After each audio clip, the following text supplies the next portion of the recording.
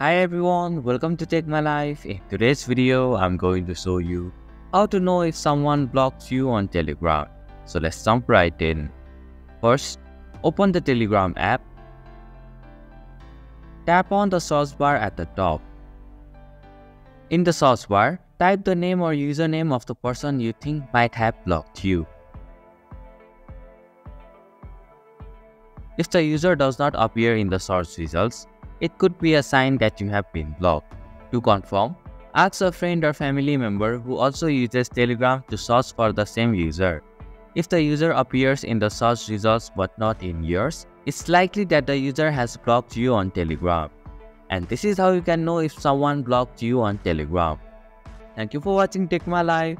Hope this video was helpful. If it was, then hit the like button and comment down if you have any questions or feedback.